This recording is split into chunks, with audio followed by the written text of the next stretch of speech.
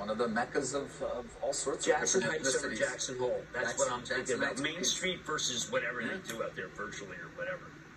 Well, yeah, they're not even there. They're not even there. Elk. Yeah, actually, Jackson Hole is one of the poster children for wealth inequality in this country. I don't know if you've seen some of the demographic data, but it's sort of poetic that they hold. Okay, you want that? And by the way, has only gone up dramatically since, because so many people have bought second homes and/or primary residences now because they feel like they can work remotely full time. Come the revolution, it's going to be a bad place.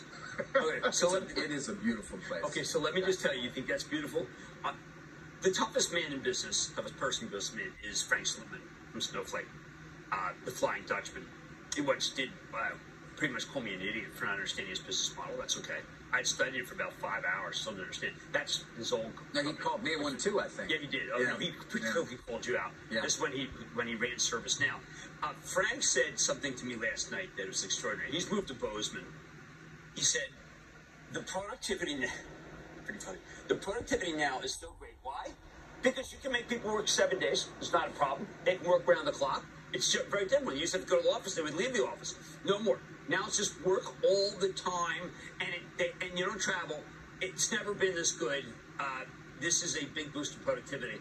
Work at home is a joke. It's work. Maybe why operating margins came in well above, and they now see product revenue in the low 90s, prior mid 80s. Here's what Slipman told Jim.